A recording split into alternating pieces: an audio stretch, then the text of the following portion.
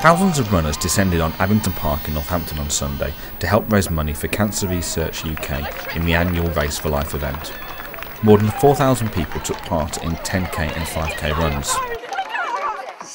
With a little bounce. There is a sea of pink out here. Before the start, runners took part in warm-up exercises to ensure they were properly prepared.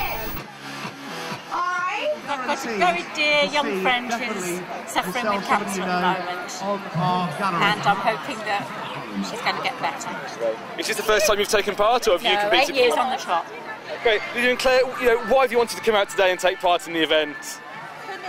Chloe from Wellingborough, who recently passed away from neuroblastoma. So we're still fighting the cause for her.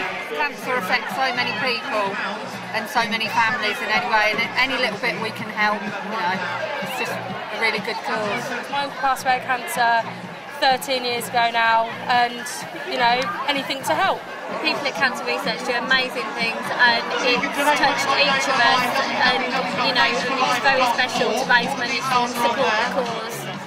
We're doing it in memory of Paul, who was Elaine's brother.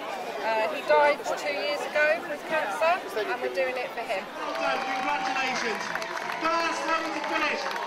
First across the finish line was 20-year-old Ellie Hartley, who finished in just over 20 minutes.